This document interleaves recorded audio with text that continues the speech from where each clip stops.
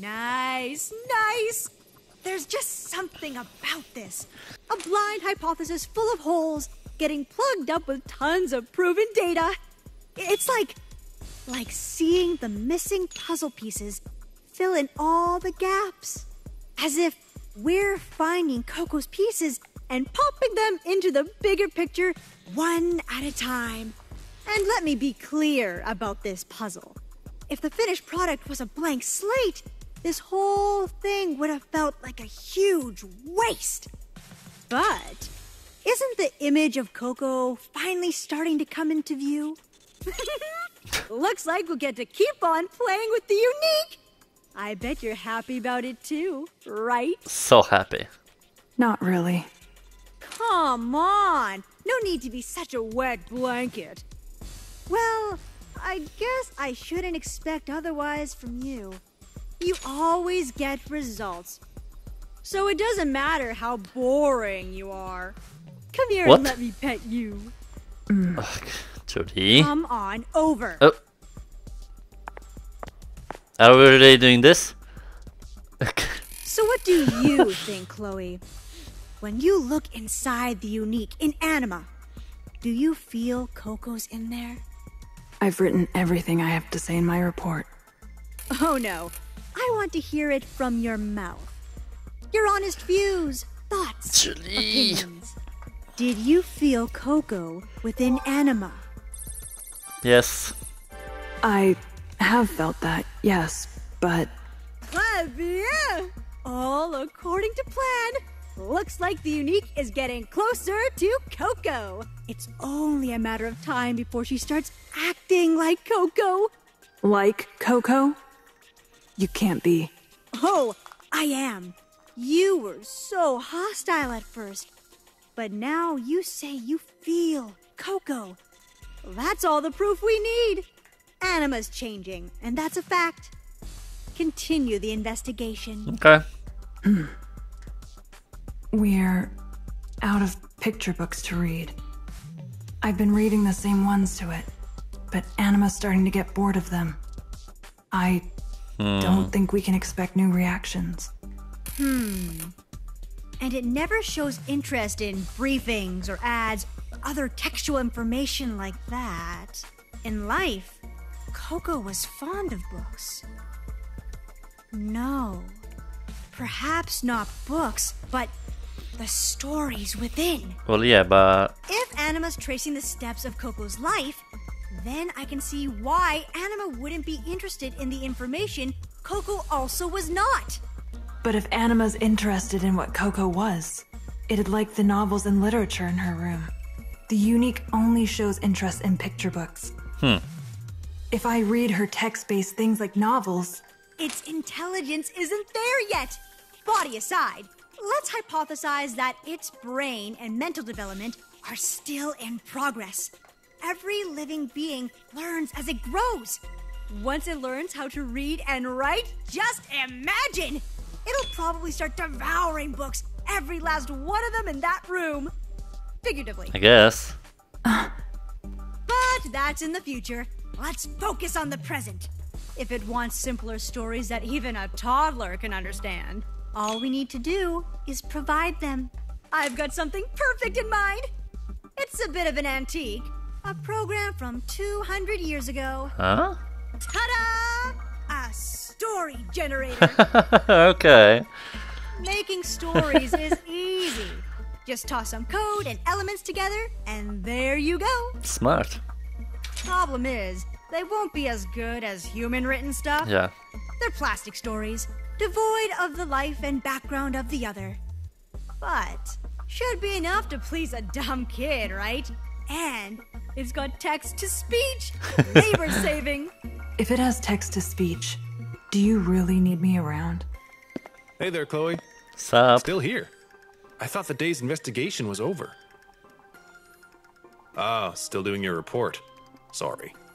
Say, you look a little pale. Have you been sleeping? Reading fucking books to a kid. You haven't been sleeping, have you, Chloe?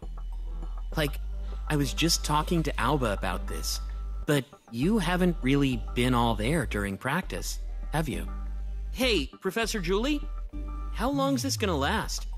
This weird study. Like, the unique's gonna keep getting more human, right?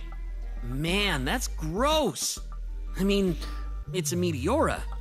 And it's the one that ate Coco. And you're making her best friend take care of it, offering up all her dearest memories.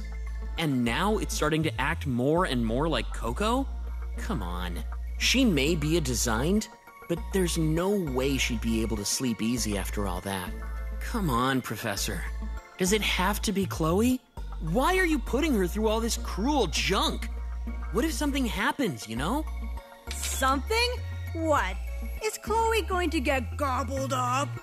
Now that What? would be curious. How would the unique transform after absorbing Chloe? I Wait. wonder. Julie? Would Anima become Chloe? Would it stay Coco? Oh, maybe it'd become Coloco. Loco.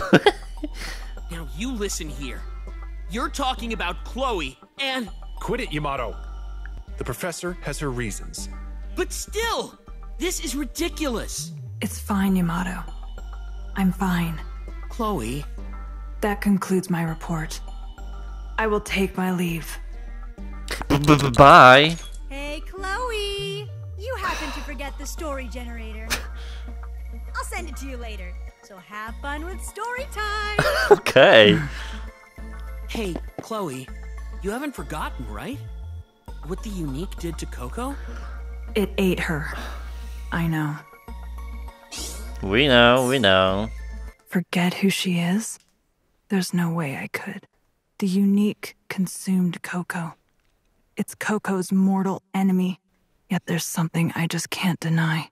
Why is Anima so similar to Coco? Why does Anima only open up to me? Did Coco truly die? Is she still alive inside Anima? I can't deny the weakness that lingers within me. I just can't.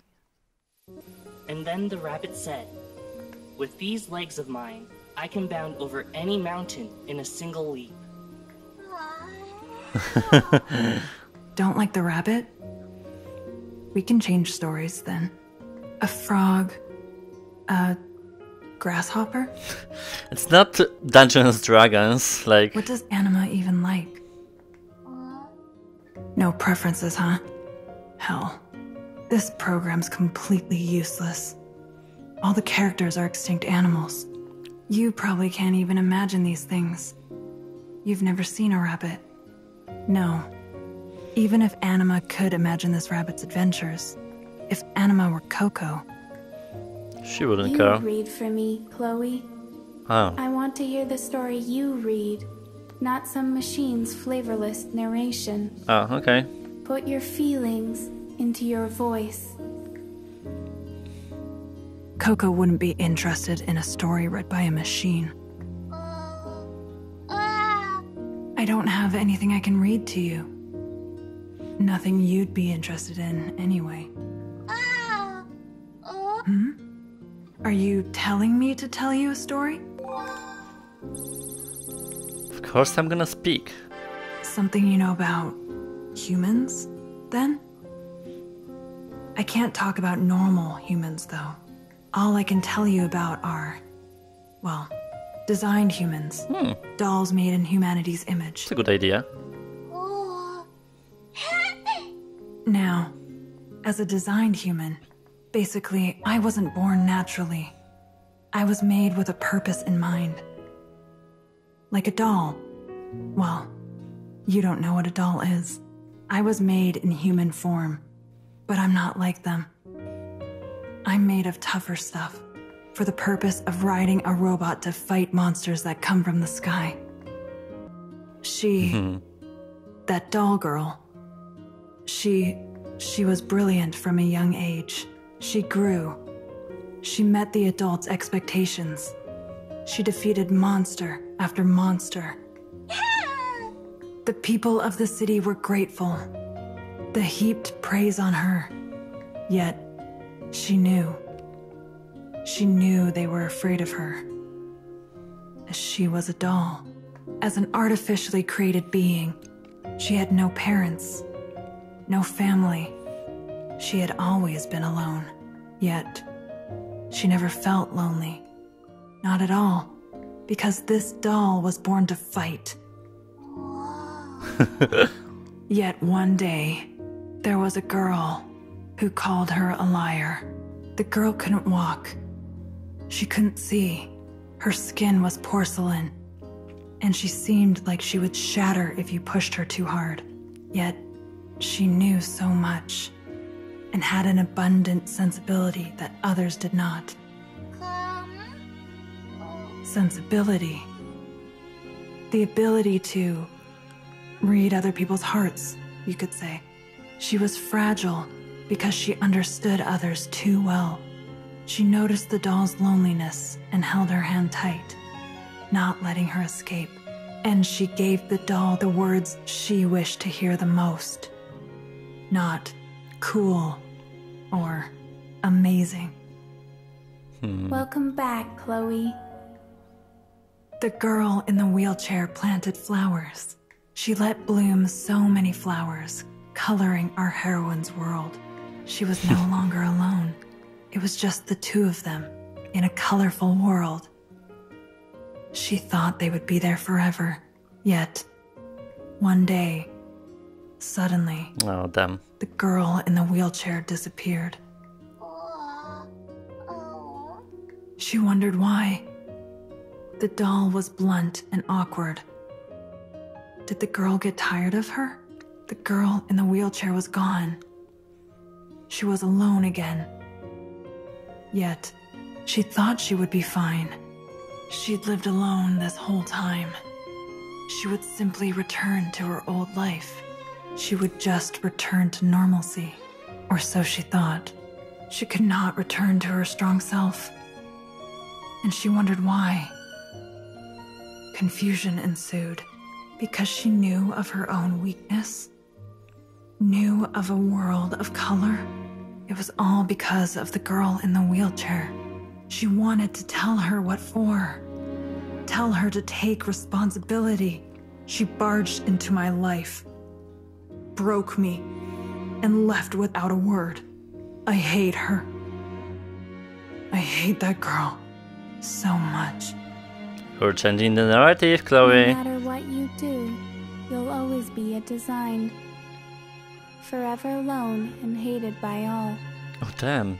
Being born in this world, you can't stop being yourself, not even for a second. So you know, you can cry, you can be lonely, you can be weak, no matter what anyone says about you. There's no changing what you are to me.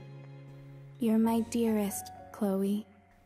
And she still wanted, still yearned for that irreplaceable time, and that burned her up inside. She put up a strong front. I won't do what you tell me, she'd say, but she was in so much pain she could hardly breathe. She wanted to cry out and wail, yet the person who would allow her that was no longer with her. Then, pretending to be all right in a colorless world without her, she...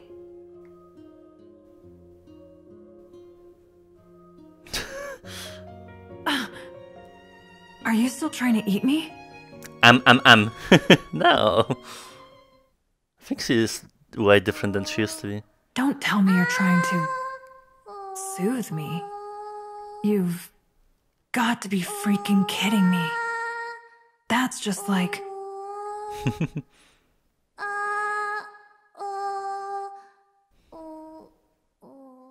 So I'll make a promise to you too. Whenever you're crying, I'll come running and sing you a lullaby. Ah, The doors open? what doors? Oh, shit. Are you Coco?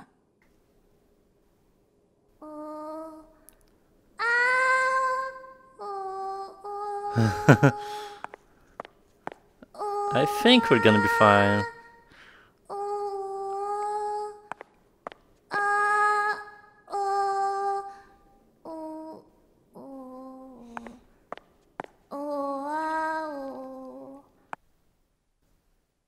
I've heard this sound before.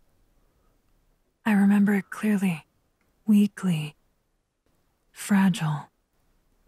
Soft. The gentle sound that captivated my heart. The one this world bereft of color nearly had me forget. It was the sound of Coco.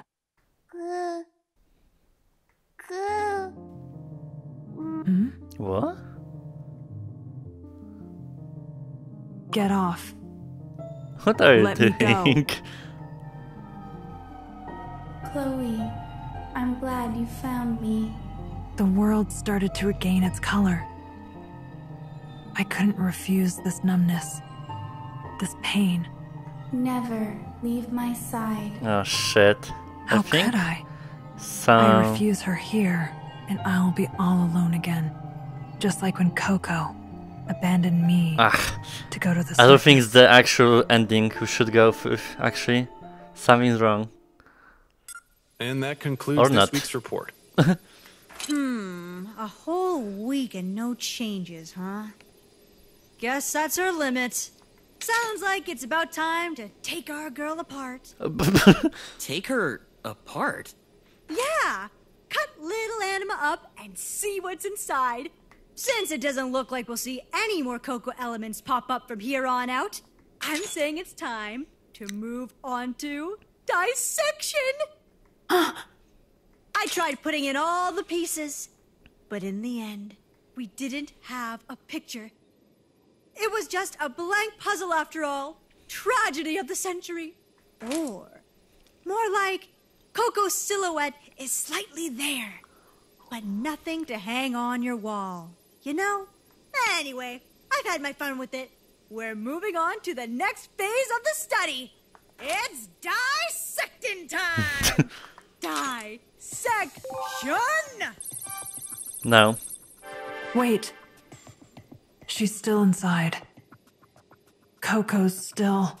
Did anyone ask for your opinion? But, well, you do sound awfully confident. Go ahead. Let's hear your evidence. the unique. It doesn't attack me. It still attacks whatever enters its room, but not me.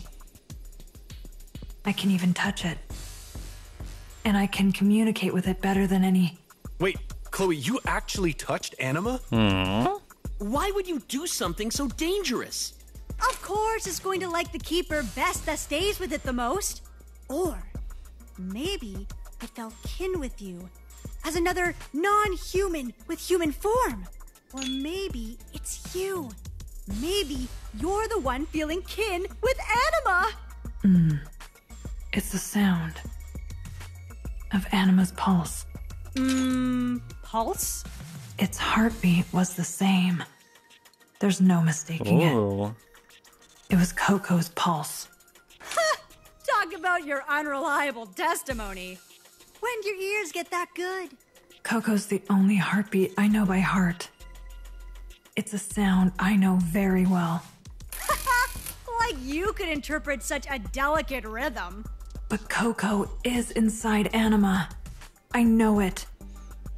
Please, just believe me. I started this science gig precisely because I can't believe in anything. If you can definitively prove that Coco's inside, we can keep the investigation going. I don't know how. But delusions, overconfident proclamations? You can't call that proof by any stretch. So, we're bringing Anima's investigation to a close. Good job, everyone. You can go back to your normal duties tomorrow. You've got to be kidding me. You're the one who made me take care of Anima. You told me to look for Coco in the meteora that ate her. And I finally found a glint of light. Coco's there. She's inside of Anima. We're so close. We're so close, and now you want me to just let Anima die? That's exactly what I'm saying, Chloe. Got a problem? Yes? You bet I do. I'm sick of this. I'm sick of being a slave to your whims! Chloe! I know how you feel, but you've got to calm down. It's unlike you to shout. You must be tired after how long this investigation has gone.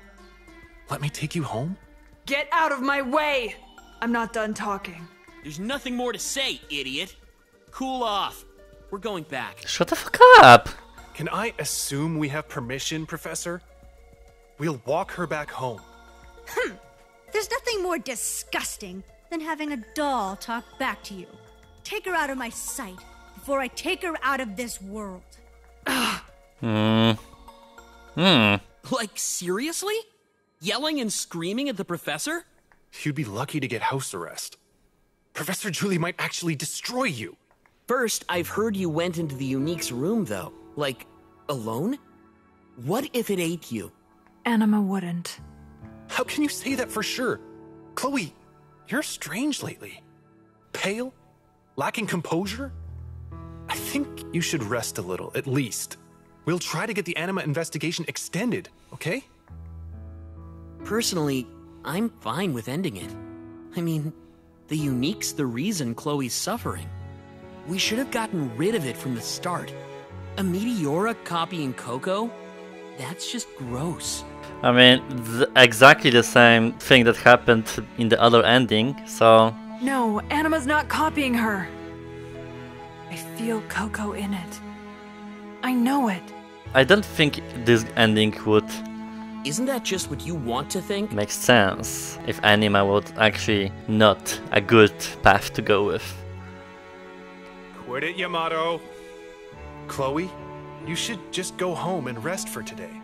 Let's go, okay? I'll walk you there. I don't know, see. How long are you going to follow me? All the way home, I suppose. That's what we told the professor. So you're keeping watch on me then? Looks like we've gotten on your bad side, huh? Like, I'll be real. We're worried about you. The second we take our eyes off you, you're gonna visit the Unique, aren't you? Do you really think I can just sit around? When's the dissection going to begin? Wake up already, Chloe! Look, sure, it looks like Coco, but that doesn't change the fact that it's a Meteora, does it? It just looks like that to get your guard down so it can gobble you up. You're wrong. Anima doesn't have the slightest desire to eat me. Anima's just trying to communicate with me by touching me. It used touch because it can't speak. That's all. You may only see Anima as a sample to be studied, but it has emotions. It has preferences. Anima smiles like Coco does. Why can't you see that? Why won't you listen to me? We were the ones pushing Anima away in fear when all it ever did was offer its hand. If you can't see that, that's fine. Enough. Hey, Chloe! Oh my god. Another one too. Who do you think you are, ignoring my show? Out of my way. I'm not in the mood. Hey, you know, I thought I hadn't seen you around for a while. But look at you! You look awful. Ragged. You're so pale. Did Anima do something? Ugh, I told you to stay away from it. Stop yapping in my ears. Leave me alone. Wait a second. Chloe, you're hurt? Hurt? Seriously, Chloe? It's none of your business. What do you mean? I told you to leave me alone. Hey, hang on. We're not done here yet. Is that a bite from Anima? Despite your regenerative powers? Oh, okay. If it hasn't fully recovered, does that mean it's that deep a wound? It's nothing. Nothing? After you got savagely attacked? There's no way that's nothing. It wasn't an attack. Anima didn't have any hostility. Chloe, something's gotten into you. You're the victim here. Sorry, Chloe, but I can't let this slide. Professor Julie's decision is probably right. But like, if she bit me, then if it didn't heal, that's a good proof for Julie, right? We can't let the investigation continue. But something's up. I'll report to the professor and hear her judgment. Okay, yeah. I told you that's not necessary. Anima's not dangerous. That's not our call, Chloe. You should present your case. Come on. Let's go back to the lab. Yeah, I think Julie would change her mind if she heard that. Don't touch me. I'm not going. Chloe, No, go. what's gotten into you? Why are you defending that Meteora so much? Have you lost your mind? I'm perfectly... Enough, you two! There's no point in yelling at Chloe. She knows what's going on. Like, you said it yourself, right? Now you're defending me? That's What the side are you Meteora on? that ate Coco. I mean, it might eat you too, right? Just leave me alone.